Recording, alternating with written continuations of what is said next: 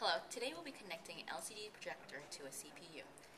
You will need two kinds of cords. This is an RGB cable. It's usually blue, but you may see it black if it's an extension. But they're both RGB cables. The next cable you will need is the power cable. This one goes directly from the LCD into the wall. Now we will be connecting the cords into the LCD projector. There are two areas in which you can connect the RGB cables to, either computer component video or monitor out. In this case, we're going from the computer into the LCD projector. So you'll need to attach the RGB into the component video out the computer. First you want to do is just connect it, find the space in which it would fit, and then there's two pins, so you want to tightly and lightly screw in the pins. The other end will be connected into the computer, so we will deal with that later. The next cord we will be using is the power cord that we introduced earlier. This one, simply just find the spot it matches. Here happens to be the power. So you attach the power and make sure it's in tight so that it connections well. This cord will be the one that goes into the outlet for the power, but do not turn on the projector yet. When you attach the RGB cable that went from the projector, you want to find the back of the CPU. There will already be an attached blue RGB cable. What you need to do this time is detach this one. Again, you unscrew the pins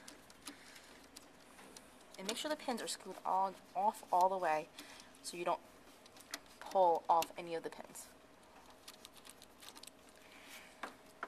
Then you take the RGB cable that led from the projector and plug it into the back of the CPU.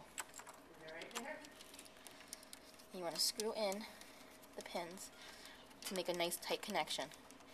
Again, all the images will pair from the CPU to the projector. Once all the cables have been connected, you want to turn on the projector, and then you want to come to the computer and turn on the computer. Again, there'll be no image presented on the monitor because we have detached the RGB cable that led from the monitor to the CPU. The only image will appear is on the screen. If your LCD projector has an open and close cabinet, open it up so that this image will appear on the screen. Now here is where the button on the lens is where you would focus or unfocus the image on the screen. Once you have it focused, it's kind of like a camera. You can go to the keystone in the middle, and these buttons will make the image on the screen wider, smaller, closer. Just kind of play around with it to what you would like. We're going to use the wide so that the image on the screen gets bigger. Tell it to zoom in a little bit more. The bottom arrows make the bottom of the image smaller, and the arrows on the top make the top of it bigger. Do it to which you As we mentioned before, the image will not appear on the monitor because you took the RGB cable out from the monitor from the CPU. But what you can do now is you can take the monitor RGB cable and you can go into the projector monitor out. What this is creating is a circuit going from the computer to the projector, from the projector out to the monitor. So as you screw this in, you can turn the monitor on and you will soon see the image appear on the monitor as well as on the screen.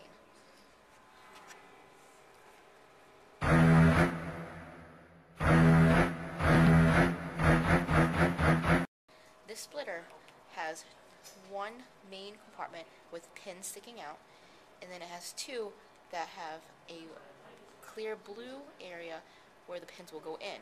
This one goes into the CPU. So I will unscrew the RGB cable that went from the LCD and I'll plug in the splitter into the CPU. And I'll screw those in as if I was screwing in the RGB cables from before. Now this cable will go into one of the splitter areas, and the monitor RGB will be also attached to the other. Now this splitter can be asked by your local help desk or purchased at a Radio Shack, I'm sure. Turn on the monitor, and here it will appear the image as well